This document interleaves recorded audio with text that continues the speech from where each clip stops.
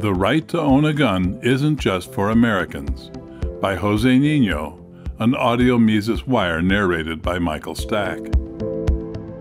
The United States is unique for its tradition of gun ownership, which often shocks foreigners and leaves them in a state of disbelief at how ubiquitous firearm ownership is. Moreover, the idea of people carrying firearms almost seems unreal to many. Indeed, gun ownership is as American as apple pie and will not go away so easily, much to the dismay of the most rabid of gun control proponents. Just look at gun sales since the COVID-19 pandemic lockdowns took place. In the first 6 months of 2020 alone, 10.3 million firearm transactions went through the National Instant Criminal Background Check System, or NICS. From January to October, 17.2 million background checks were conducted, which surpassed the 2016 record of 15.7 million. In short, gun ownership in America won't go away so easily. It's a firmly established tradition that has its roots in practices that go back to the British Isles. The Assize of Arms of 1181, issued by Henry II, obligated all freemen of England to possess and bear arms in service of the king. Further, Ryan McMakin has observed that America's militia system drew a considerable amount of inspiration from the Levelers, English libertarian-minded reformers who were advocating for a decentralized militia that stood against the British Crown's efforts to centralize political power in the mid-17th century. The folkway of firearm ownership made its way to the American colonies, where it took on a more radical twist and became a unique part of the American experience. Through its codification in the Second Amendment, the right to bear arms became an integral civil liberty and a unique aspect of American political culture that has largely withstood government overreach. But now there's reason to believe that this concept will likely be going international. Switzerland has traditionally been one of Europe's outliers on firearms, thanks to its well-established custom of firearm ownership, which dates back to the Middle Ages. However, that is gradually changing due to a voter-approved initiative in 2019, which clamped down on the ownership of certain firearms the European Union deems dangerous. Bullying from the EU likely contributed to this outcome. The supranational entity revoked passport-free travel for Swiss nationals if they rejected a ballot initiative that would have harmonized Swiss firearm regulations with the EU's draconian restrictions. Although Swiss voters have set the country back on gun policy, there are now renewed calls for liberalized gun laws following a high-profile terrorist attack in neighboring Austria.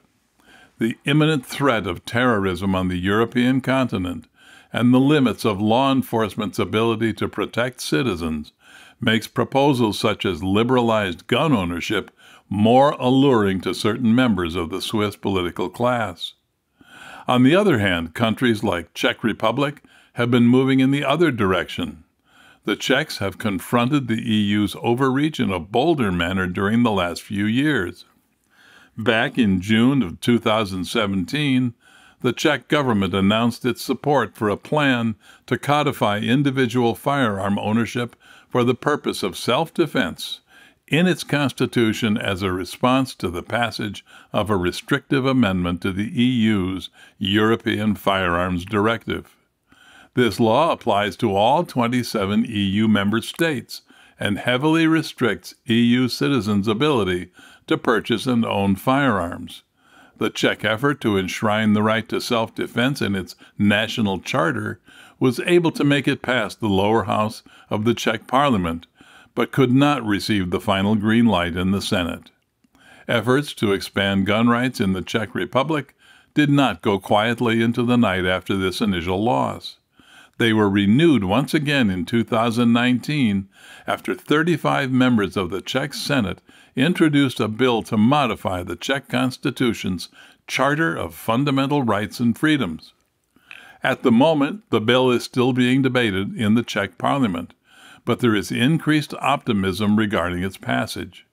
The Czechs are likely aware of their history as part of Czechoslovakia, a Soviet satellite state that suffered its fair share of political repression at the hands of the Soviets.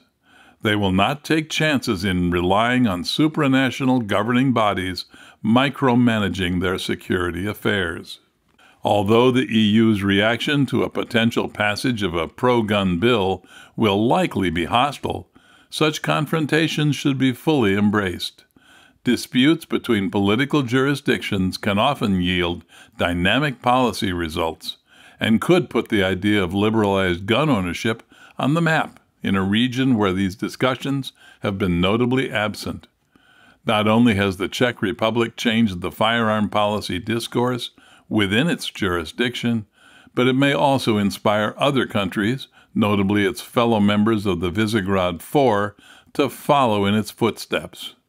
The Visegrad Four, which is made up of the Czech Republic, Hungary, Poland, and Slovakia, has already established itself as a contrarian political alliance within the EU on issues of mass migration and overreach by Brussels. It can continue to stir the pot by using the Czech Republic's behavior as a guiding standard and challenging Brussels on gun policy. Under the leadership of controversial former Interior Minister Matteo Salvini, Italy also lightened its firearm restrictions. In 2018, the Italian government relaxed laws on firearm licensing and the kinds of firearms Italians can legally possess. The following year, Italy approved a law allowing Italians to use firearms in self-defense against home invaders. In the Western Hemisphere, Brazil relaxed its restrictions on firearm ownership after the election of Jair Bolsonaro in 2018. According to a New York Times report, firearm sales have been on the rise under Bolsonaro's administration, which has not only loosened its gun laws, but has actively used the bully pulpit to promote gun ownership as a means of taking on crime. Perhaps we're witnessing an international pro-gun movement begin to take root. Whether it's out-of-control crime or the perceived threat of terrorist attacks, many countries are beginning to recognize the validity of civilians having easier access to firearms.